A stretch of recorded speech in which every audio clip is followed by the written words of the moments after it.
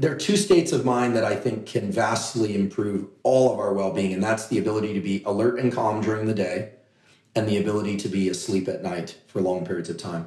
And there are a number of things to do for sleep, including the light viewing. I'm a big believer in yoga nidra, which is a free practice that it's a 30-minute script that you listen to. It falls under the category of non-sleep deep rest, or NSDR. It gets you better at falling asleep. You do this during wakefulness or if you wake up in the middle of the night. Another great resource, also zero cost, is Reverie, REVERI.com.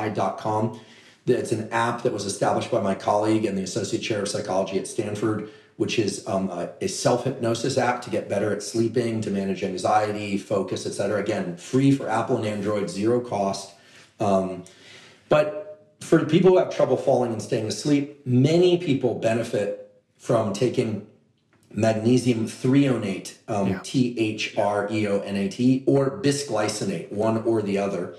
And there's also evidence that magnesium threonate can offset some symptoms of cognitive decline. There are good data on that starting to surface. And then the other thing is apigenin, APIGENIN. 50 milligrams of apigenin, which is chamomile extract, can help a lot of people fall and stay asleep. Those two supplements, have really helped me with sleep. They're non-addictive.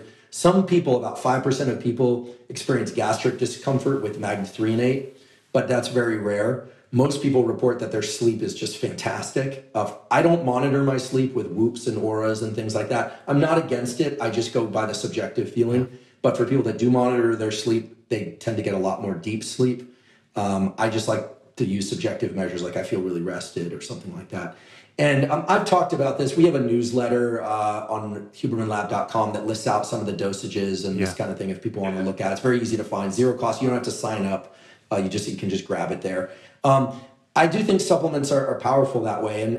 But Brian was teasing me because when we traveled together to give some talks, I was constantly getting stopped at security because I had a duffel full of what essentially looked like a pharmacy. I take a lot of stuff. I do. I take a multivitamin. I take ginger. I take garlic. The allicin in in garlic, ALLICIN. If you look at the data on allicin, in terms of cardiovascular health, it's quite impressive. I take 1 to 3 grams of EPA essential fatty acids per day because I don't eat fatty fish. I don't like the taste of fish. And in double-blind placebo-controlled studies, 1 to 2 grams of EPA per day stands up against SSRIs, things like Prozac and Zoloft, without the side effect profile. And for people that do need to take those drugs, it lowers the total dosages that they need to take in order to have an effective antidepressant effect. So it essentially lowers the side effect profile. So I think a few years ago, the idea of supplements was like, ooh, can't you get everything from what you eat? It's like, maybe, but I personally derive tremendous benefit from vitamin D3, for my gut microbiome, I don't take probiotics. What I do is I eat 1 to 4 servings of fermented foods per day because there's evidence from Justin Sonnenberg's lab, which is upstairs from my lab at Stanford, that it can improve the pathways that are related to inflammation. So, there's a lot of stuff that one can do and take. I like to focus on the do and then focus on the take. And then I do think people should be scientists about this. I think that you don't want to start taking 50 things at once and wonder what, it's a big expense and then you're wondering what works and what doesn't. If one wants to experiment, introduce things one at a time, talk to your physician, obviously, make sure these things are safe for you. But that's why Brian was making that joke because he was like, what supplements do you take? People always ask me, and I just say all of them, because otherwise I could do a 3-hour podcast on everything that I take and it would put everyone to sleep. It would cure insomnia. Well, I've got plenty. Thank you for answering it, first of all. I've got plenty more to follow up on that. But just to finish off, a lot of people in the world right now are struggling. A lot of people can't see a way out. The way the world has changed, it's making them feel fearful, anxious. A lot of people have tried to go and see their doctors, yet feel very frustrated with some of the solutions that are on offer. And with your wealth of knowledge about the brain and the body and the mind, I wonder, for people who are wanting some practical help, you've mentioned some great tips already in the show so far, but just to finish off, the podcast is called Feel Better, Live More. When we feel better in ourselves, we get more out of life. Could you maybe share some of your sort of final words and thoughts with my audience? Sure. Well, certainly there is a lot of challenge in the world right now. Yes. And I think that the thing to remember is that ultimately, if we start in close with our nervous system and start thinking about adding one practice, some morning light viewing, dimming the lights in the evening, simple things, having that physiological sigh. You can practice it once or twice, but it's ready to go. It was installed in you with everything you need.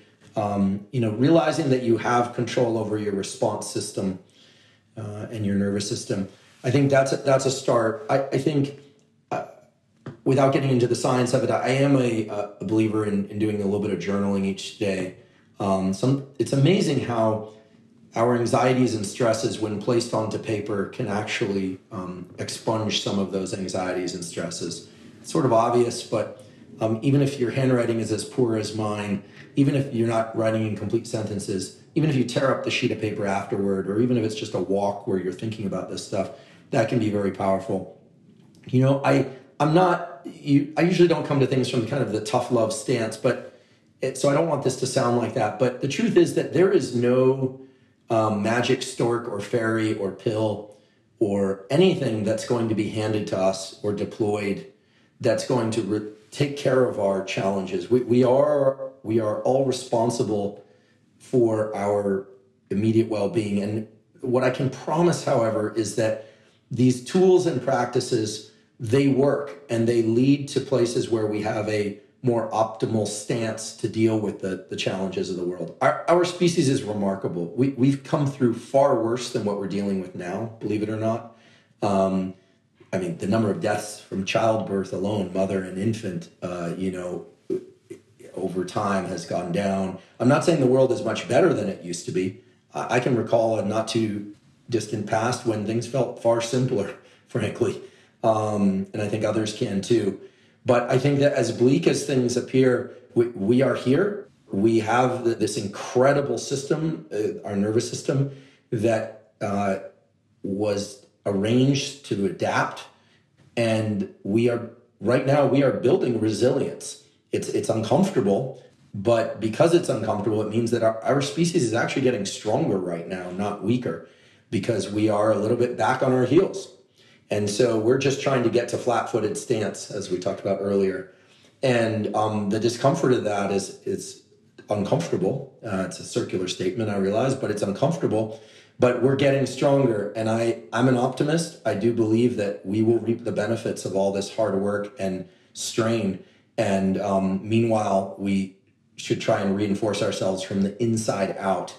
And hopefully today's discussion provided a few tools and some mechanisms behind those tools that will allow people to do that with zero cost and with just a little bit of time and effort. Yeah, Andrew, thank you so much for that. Thank you for everything you've shared during the conversation today. Thank you for everything you do to share freely such wonderful information with hundreds of thousands, probably millions of people across the globe now. You are having an impact in such a profound way. And as I said right at the start, it isn't just the information you share, it's the way you share it. I think you are one of the best follows on Instagram out there for people. I'd highly encourage they follow you, they check out your podcast, because it's full of practical tips, but it's done in a very kind, gentle, and non-judgmental way, which I deeply, deeply resonate with. Is there anywhere else you would like to point people, Andrew, apart from what I've just mentioned? Well, thanks. No, we're Huberman Lab on Instagram, Huberman Lab on Twitter, Huberman Lab podcast. And then, of course, there's the Huberman Lab at Stanford, which right now is not open to studies, but eventually we will start recruiting again. Those are the places to find us. And listen, I just really want to extend my thanks. I've been a consumer of your content for a long time now, and I love the approach that you take. Again, non-judgmental, give. I can feel that. I can see it. I know other people feel and see it, and I feel very much a partner in arms with you in this. And I look forward to being able to meet face to face and Should I be so lucky to come back for a part 2 or a part 3 on here, I'd be honored and delighted. If you enjoyed that clip, here's another powerful clip that I think you are really going to enjoy. Just one dose of caffeine in the evening decreased the amount of deep sleep by 20%. You would have to normally age by about 15 years to produce that type of a deficit in your deep sleep, or you can do it every single night by having a cup of coffee.